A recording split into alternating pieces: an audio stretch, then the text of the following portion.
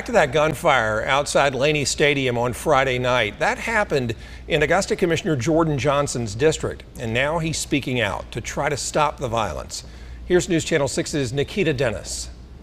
Augusta Commissioner Jordan Johnson is calling for help from the community and other leadership to stop gun violence. When I first heard the news about the shootings, I was just completely taken back by it because a high school football game is not the place to be shooting guns. The Richmond County school system is reviewing plans to ensure more safety and security for upcoming games.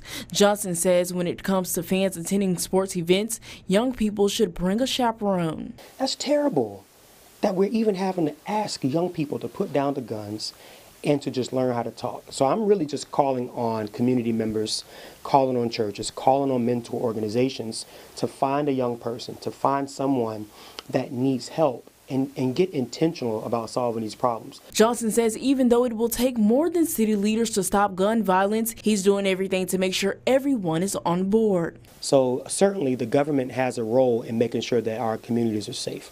But we can't do that alone. We have to lean on the help of churches and mentor groups. We have to lean on the community for this answer because the answer lies within the work of the community. He also says he wants the community to know we don't have unsafe streets. Like our games are not unsafe. Our tailgates are not unsafe. Folks who are doing these things, they're not from here. And what you see in some certain other situations is that other shootings and homicides across the city, they're not from here either. In Augusta, Nikita Dennis.